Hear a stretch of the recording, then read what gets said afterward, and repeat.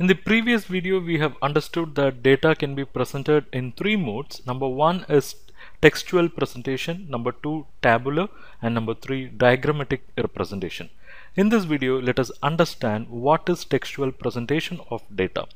See, in this method, in textual presentation of data, we will present the data with help of a paragraph, or it can be in number of paragraphs. So we are going to present the data in the form of paragraph, and let's say an commission does an investigation and gives its report. It would be preferably, or always it would be in the form of textual presentation.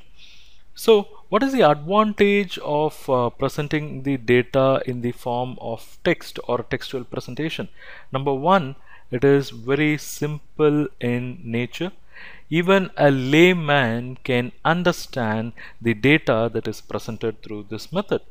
And the presentation will convey the magnitude of the data, and this can be used as first step. The data which is available in textual presentation can be considered as first step for other modes of presentation like tabular form or diagrammatic presentation. However, the statisticians does not prefer, or they do not give priority for textual presentation, because it is going to be dull and monotonous in nature. It is going to be dull and monotonous in nature, and comparing between different alternatives or different observations is not possible in textual presentation of data.